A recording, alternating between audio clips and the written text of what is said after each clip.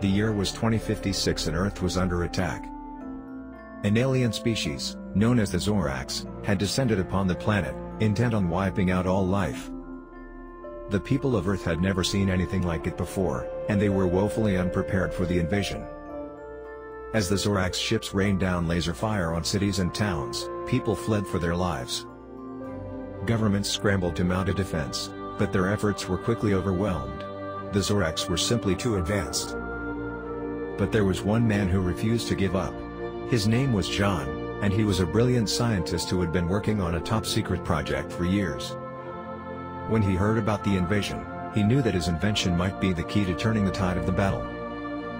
John rushed to his laboratory and activated his invention, a machine that could harness the power of the human mind to control technology.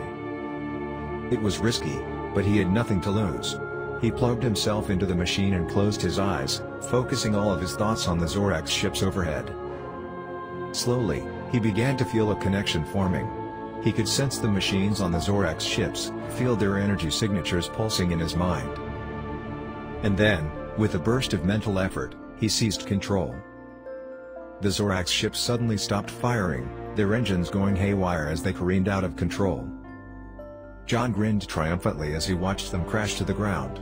The people of Earth cheered as the Zorax retreated, defeated. John had saved the day, but he knew that the war was far from over.